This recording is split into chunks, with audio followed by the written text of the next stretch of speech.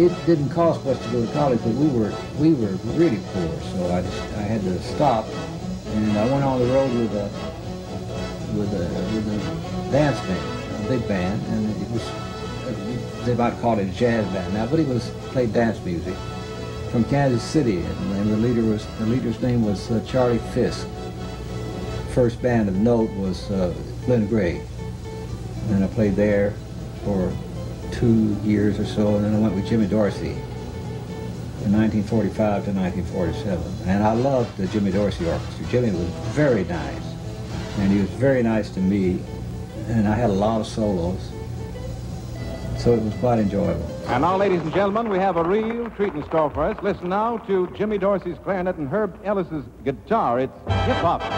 I played rhythm with the orchestra, and I did enjoy it very much, and that has helped me a lot because I learned to be a good rhythm player, and so when called upon to do it now, I can play rhythm, and I do it well because I enjoy it. That's one of the reasons.